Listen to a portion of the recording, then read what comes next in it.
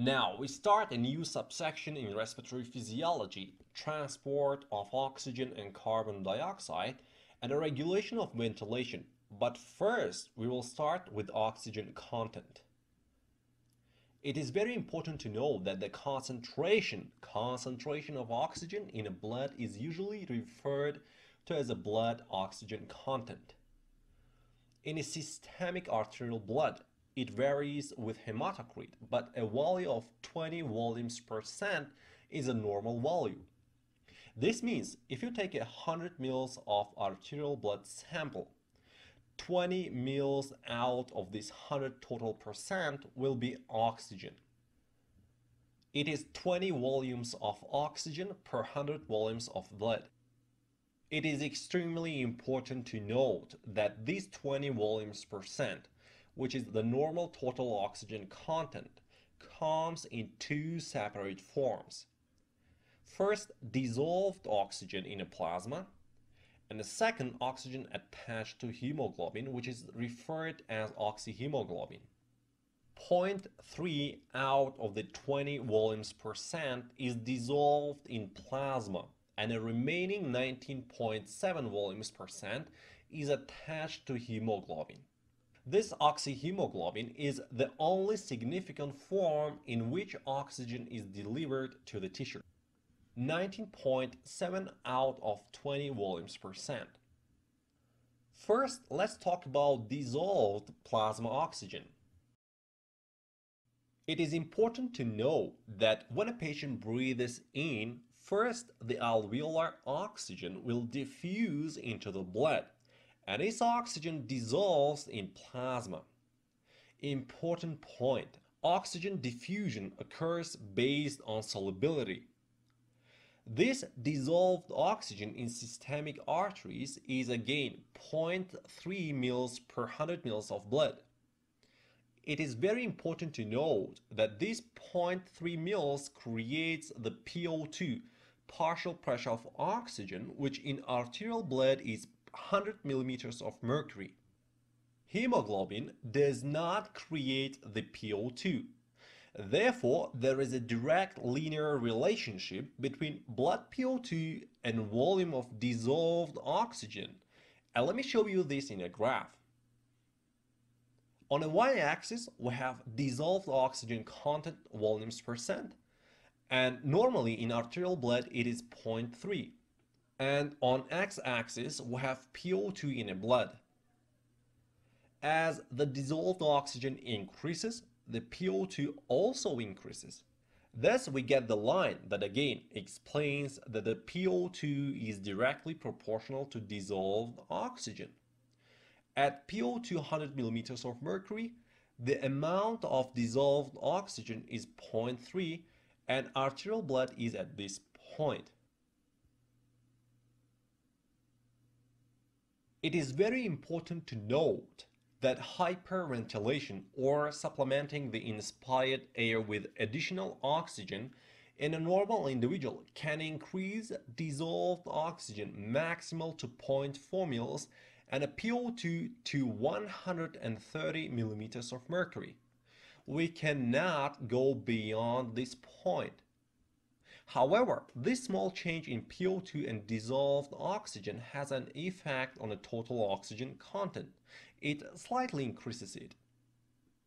It is important to note when the oxygen dissolves in a plasma, only then it diffuses to the red blood cells and further attaches to the hemoglobin within the red blood cells. Again, oxygen does not diffuse directly to the hemoglobin of the red blood cells. First, it dissolves in a plasma and then diffuses to the red blood cells and finally attaches to hemoglobin, forming oxyhemoglobin. And now this brings us to the oxyhemoglobin. Let's talk about oxyhemoglobin, the main oxygen transporting form to the tissue, in a little bit more detail. It is very important to note that when a dissolved oxygen diffuses to the red blood cells, first it dissolves in red blood cells. Within the red blood cells, there are millions of hemoglobin molecules, but let me draw one for explanation purposes. Each hemoglobin molecule has 4 binding sites. When a dissolved oxygen diffuses to the red blood cells, it attaches to these binding sites. This one hemoglobin can attach and carry up to 4 oxygen molecules. When all these 4 binding sites are occupied by oxygen, we say that hemoglobin is 100% saturated. Consequently, if it is carrying only 3 oxygen, we would say that hemoglobin is 75% saturated, and so on and so forth. So what determines the hemoglobin saturation? What determines how much oxygen will be bound to hemoglobin? Well, hemoglobin saturation depends on dissolved oxygen in plasma, which creates PO2. Yes, that little 0.3 volumes per cent. In other words, partial pressure of oxygen, which is again created by dissolved plasma oxygen, is the force which provides hemoglobin with oxygen and holds them attached to the binding sites of hemoglobin.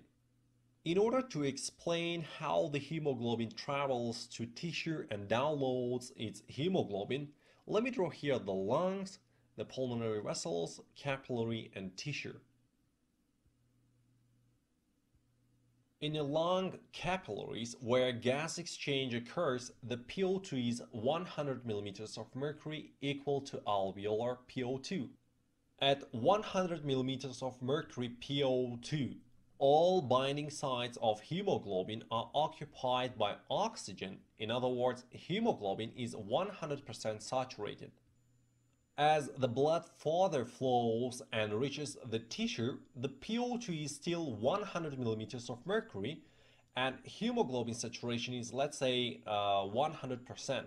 Actually, it is 97% due to pulmonary shunt, but let's say it is 100% and all 4 sites are bound with oxygen. First, the dissolved oxygen diffuses from plasma to the tissue, not from hemoglobin. As a consequence, the PO2 starts dropping. As the PO2 decreases below 100 down to 40 mm of mercury, the hemoglobin downloads 1 oxygen from binding sites to the plasma and dissolves there. Therefore, the hemoglobin now will be 75% saturated. If the tissue requires more oxygen, it gets it again from the dissolved oxygen. As a consequence, the PO2 further drops. If it decreases below 40 down to 26 mm of mercury, the second oxygen downloads from hemoglobin to the plasma. Now the hemoglobin is 50% saturated. This brings us to a very important conclusion. This is the PO2 that determines the amount of oxygen bound to hemoglobin. Decreased PO2 downloads oxygen from hemoglobin and decreases saturation, whereas increased PO2 uploads oxygen to hemoglobin and increases saturation. Let me explain this one more time by drawing a diagram. On a y-axis we have the hemoglobin saturation, and on the x-axis we have PO2. We will see on this graph the dependence on hemoglobin saturation on partial pressure of oxygen. In a nutshell, as the PO2 increases, the hemoglobin starts becoming more and more saturated. Conversely, as the PO2 starts falling, the hemoglobin saturation also starts falling. In systemic arteries, the PO2 is 100 mm of mercury. At this pressure, the hemoglobin is 100% saturated. Actually, it is 97% saturated due to pulmonary shunt, but let us use 100 to make it easier to understand. This means that all 4 sites are occupied by oxygen. So we are at this point. As the PO2 drops from 100 down to 40 millimeters of mercury, the hemoglobin downloads 1 oxygen to plasma, meaning now it has 3 oxygen. Thus it becomes 75% saturated. So now we reach this point. If the PO2 further drops down to 26 millimeters of mercury, the hemoglobin downloads the second oxygen, meaning now it has 2 oxygen. Thus, it is 50% saturated. So, we are at this point now. It is important to know that this point is called P50. P50 is the PO2 that is required for 50% hemoglobin saturation. Now, if we interconnect these points, we get this sigmoid curve, which I'm sure you recognize. If not, this is known as the Oxygen-Hemoglobin Dissociation Curve. It is a sigmoid curve and not linear relationship because of hemoglobin positive cooperativity. Let's talk about the hemoglobin positive cooperativity in a little bit more detail. So another important point to talk about is cooperative binding phenomenon.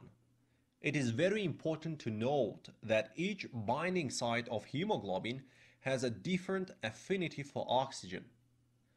Under physiological conditions, the first binding point remains attached. When point 1 is occupied, all other sites increase in affinity. Again, each site gains different affinity.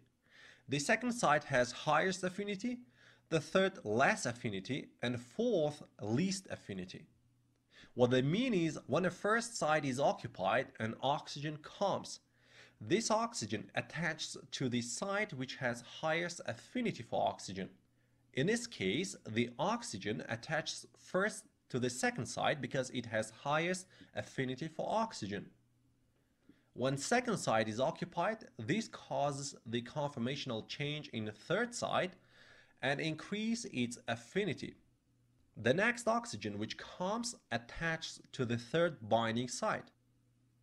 If third site is occupied, it increases affinity of fourth site and next oxygen which comes attaches to this site. This is called cooperative binding. This means you only need to increase the plasma PO2 above 26 millimeters of mercury and the second site will bind oxygen and hemoglobin will be 50% saturated. They give this PO2 a special name, P50.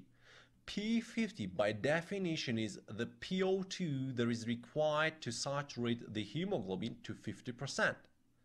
P50 increases or decreases due to different reasons, and later we will talk about it in a bit more detail. Next, you have to increase the PO2 above 40 millimeters of mercury, and a third point binds oxygen and hemoglobin saturates to 75%. If you increase the PO2 to about 100 millimeters of mercury, the fourth site binds oxygen and hemoglobin saturation will be 97%. It is not 100% saturated because of physiological pulmonary shunt. The first hemoglobin is 25% saturated, second 50%, third 75%, and fourth 97%. If they ask which one is systemic arterial blood and which one systemic venous blood, you have to know that systemic arterial blood is 97% saturated. So the fourth hemoglobin is hemoglobin of arterial blood. Respectively, the third is hemoglobin of venous blood under resting condition. The second also may be hemoglobin of venous blood after exercise. And in a site 1, oxygen usually remains attached under physiologic conditions.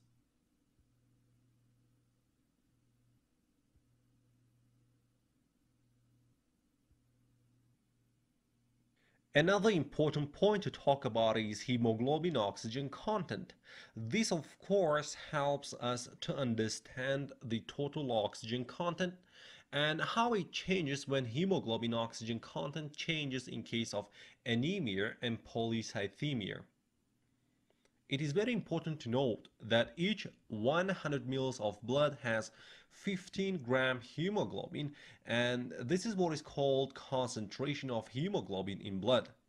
1 gram of hemoglobin can combine with 1.34 ml of oxygen. In order to determine the hemoglobin oxygen content in 100 ml of arterial blood, we use this formula which has hemoglobin oxygen content is equal to hemoglobin concentration times 1.34 times hemoglobin saturation divided by 100. So let's calculate it. 15, which is concentration of hemoglobin in 100 ml of blood, times carrying capacity of 1 gram hemoglobin, which is 1.34, times 97, which is hemoglobin saturation in arterial blood, divided by PO2 of 100. So we get 19.5 volumes percent. 19.5 volumes percent plus dissolved oxygen will be approximately 20 volumes percent. This volume represents the carrying capacity of the blood. Now, it is time to conclude what we have said in this video and add some important points for the USMLE. Again, the concentration of blood oxygen is usually referred to as a blood oxygen content. In a systemic arterial blood, it varies with hematocrit, but a value of 20 volumes percent, meaning 20 ml oxygen per 100 ml blood is a normal value. In other words, this is the total oxygen of blood. The total oxygen comes in two separate forms, dissolved in plasma and attached to hemoglobin, which is called oxyhemoglobin. The dissolved oxygen in plasma creates the PO2 of 100 mm of mercury in arterial blood. This amounts to 0.3 volumes percent. The remaining 19.7 volumes percent is found attached to hemoglobin. The hemoglobin oxygen does not participate in creating PO2. It is very important to note that oxygen carried by hemoglobin is dependent on two factors: concentration of hemoglobin and saturation. Concentration of hemoglobin is 15 grams per 100 ml of blood. In clinical practice, there are two common diseases that affect the hemoglobin concentration in a person: polycythemia and anemia. In case of polycythemia, the concentration of hemoglobin increases. This in turn increases the amount of oxygen carried by hemoglobin. If the amount of oxygen carried by hemoglobin increases, this means the total oxygen content increases. The opposite is true for anemia. In case of anemia, the hemoglobin concentration decreases. This in turn decreases the amount of oxygen carried by hemoglobin. If the amount of oxygen carried by hemoglobin decreases, the total oxygen content decreases. It is extremely important to know that the polycythemia and anemia do not affect the PO2. Finally, hemoglobin saturation is 97% in systemic arterial blood, and we have already mentioned how it depends on PO2 and how it decreases in systemic venous blood.